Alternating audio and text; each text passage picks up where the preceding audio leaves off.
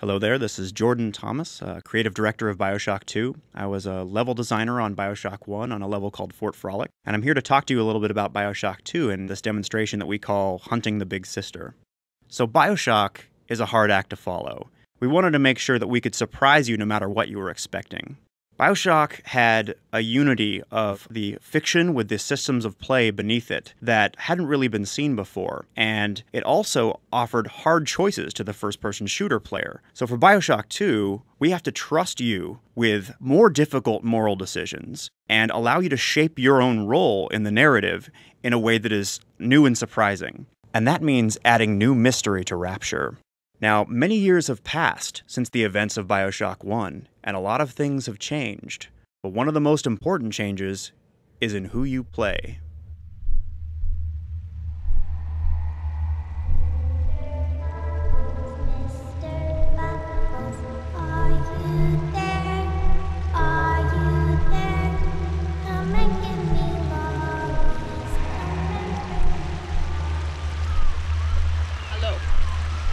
Hello? Hello? You can hear me? Yes. Wake up. Your time for sleeping is over.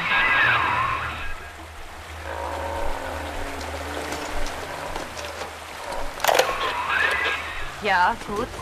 Stand and get your feet.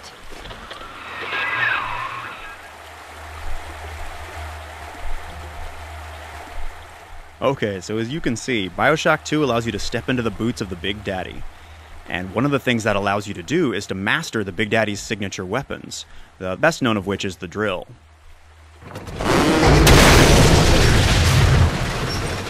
So, as a Big Daddy, garden variety splicers like these guys, you may remember them, are not as much of a challenge for you. They have to attack you in large groups.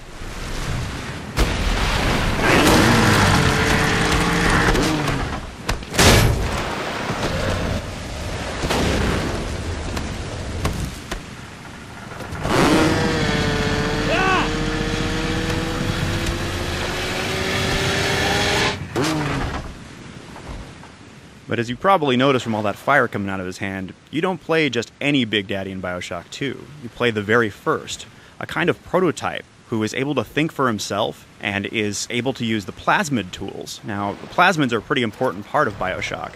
They allow you to build your character. But since you're this special Big Daddy, since you're this unstoppable force, there needs to be something out there that is tougher than you are, something that can take a Big Daddy out.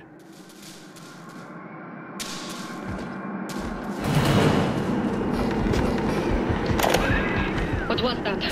Was it her? Follow her!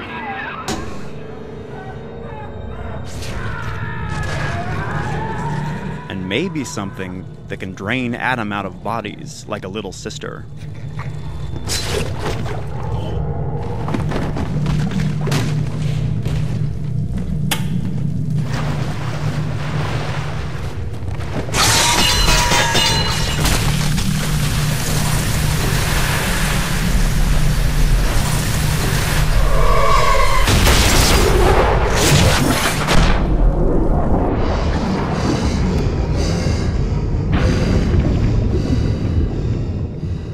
Alright, let's take a breath here.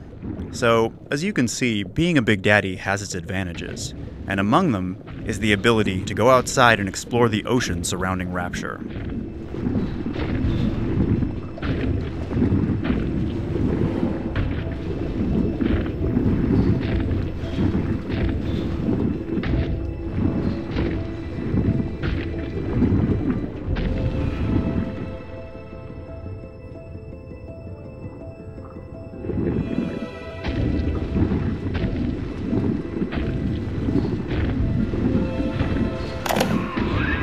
This monster you chase, she is like the Golem story, not understanding the sin that she does.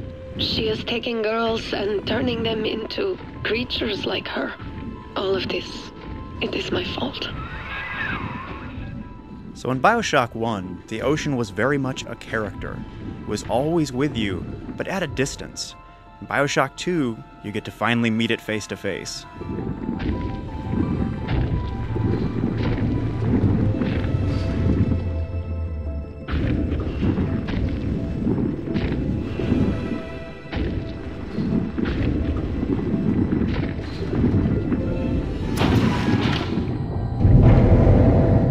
Big Daddy has a pretty special role to play in the Bioshock ecology. It changes the way that the world responds to you and the way that you have to react to it. Ain't no one gonna help you now. Quit squirming. No! You heard it, Mr. Bubble! Help! Mr. B? It's you! You're all better again! But the most important change is in the way in which you interact with the little sisters. We call it adoption.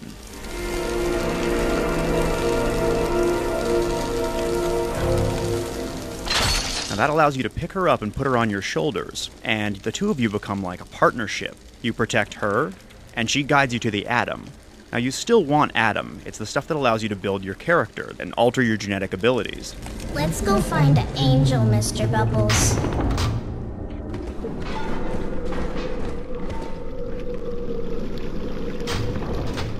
So when your little sister guides you to one of these special bodies that has Atom inside, you're choosing to place both you and her at risk by putting her out in the world. And this is because the Atom that she's gathering attracts splicers. But you have some tools to deal with those splicers. You can use your plasmids and other traps to set a perimeter and take out the ones that make it through.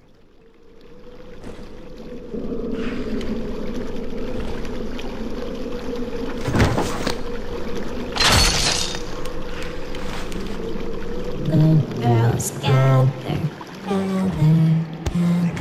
Notice you just waltzed in here? Huh? Uh-oh, Mr. B. Uh-oh. I hear something bad. Little one! I see her! I need this little girl.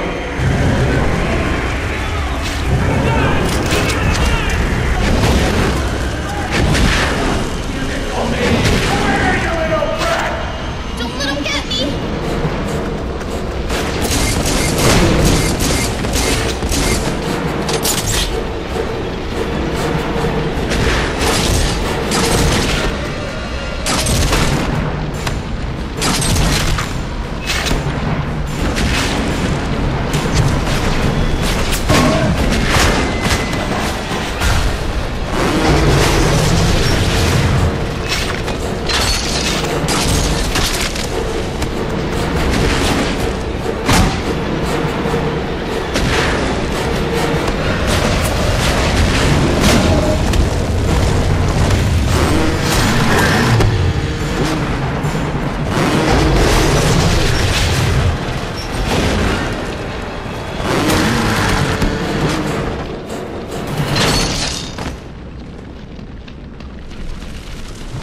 All done, Mr. B.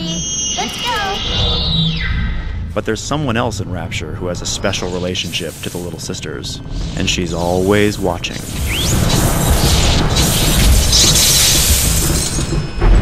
Mr. B. Mr. B. Big sister doesn't want you playing with me.